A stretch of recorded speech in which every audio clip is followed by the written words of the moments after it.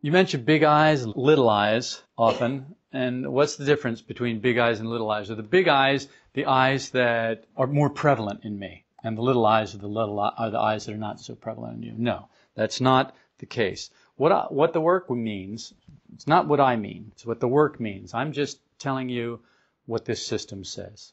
This is not my system. I didn't invent this system. And it's a good thing, too, because it wouldn't be as good as it is now if I had invented it.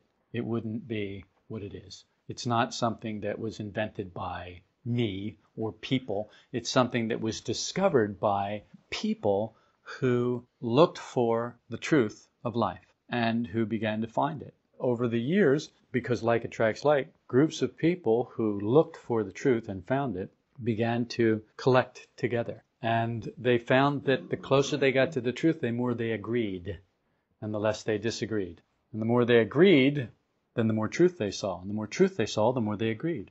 Big eyes and little eyes. Little eyes are the little mechanical eyes in this work that live on the circumference of life and the mechanical details of life and the little petty things in life. How can I get dinner? How can I get clothes? How can I get friends? How can I get more money? How can I get a better car? How can I get a better job?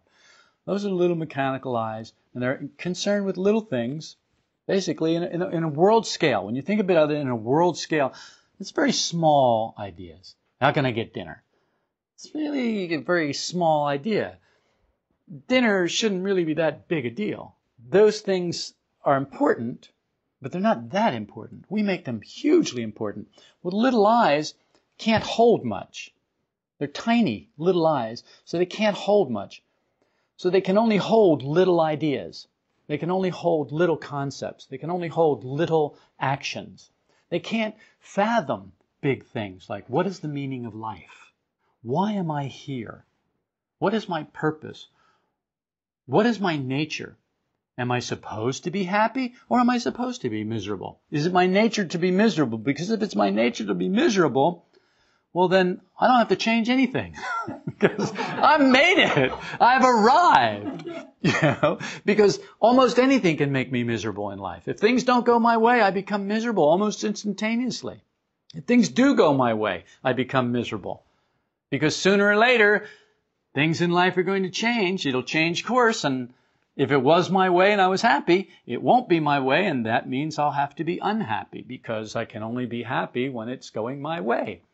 Bigger eyes, that's little eyes think like that, but bigger eyes, they think like, well, it doesn't really matter whether it goes my way or doesn't go my way because it's going to change. I mean, I've been around long enough to know I'm a big eye. I've been around from here to here. So a big eye can cover more space. A big eye can remember more. A big eye knows more. A big eye has seen more. A big eye has more experience. He can hold more memory. A big eye can hold more. So he can see that things have changed. He can see that it's not always going to be like this. Well, I've got a cold right now and I'm not feeling very good. I've got a headache right now and it's really irritating me. It's annoying. I want it to go away. Little eyes go, oh, it's going to be like this forever. You're going to have this headache forever. But big eyes go, no. This too shall pass. This will pass. Don't give it that much attention. Don't give it that much energy. Don't make your life about it. Don't start making decisions about that. Little eyes do this. Their wife dies and they run out and they get a new wife right away. They hurry up and do that. Whereas big eyes hear things like, don't make any major decisions for a year when you deal with some big grief, some big change in your life. Don't make major decisions. And the reason they do that is because big eyes got together and they saw that people did reactionary things. And that those reactionary things caused a big reaction one way and the other. And then one reactionary thing caused another reactionary thing and another reactionary thing and another reactionary thing until finally a person's life would be in a total mess. And people who saw this and saw the pattern of this over years said, don't do that. Those people were bigger eyes. They weren't in the mess, so the little eyes weren't handling it. The bigger eyes are the eyes that can step back from the mess, from the big event that's happening in life. They step back from that event and they see a bigger picture. And when they see a bigger picture, they don't have to react as quickly. They can react with more wisdom. They can react with a better understanding of how things work. They can react more slowly. Fast reactions are good sometimes, but most of the time, in situations that involve life decisions, they aren't that good. The quick actions are pretty much reactions anyway. It's not like you have a choice about that. You trained for that before, and so you will react the way you react when the situation comes up. But the other things, when you have to step back and look at the whole thing and assess it and weigh it, those take bigger eyes.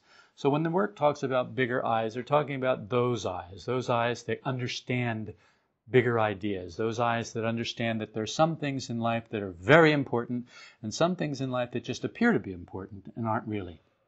Not really that important. Whether you eat dinner tonight is not really that important. It really isn't. By the look of most of you, whether you eat dinner, lunch, and breakfast isn't really that important. But that's America. We are very well fed, overfed. But you can see that we have a lot of little eyes that have all gotten into, well, let's do this. And the bigger eyes are not in control. The bigger eyes who say, well, in the long run, that's really not a good idea. Well, but it tastes good right now, and I want to eat a lot. But in the long run, the bigger eye says, that's not a good idea because it's not so good for your health, and it'll shorten your life, and it'll shorten the quality of your life, and it's not such a good idea. But those big eyes are nowhere to be found when we get to the dinner table.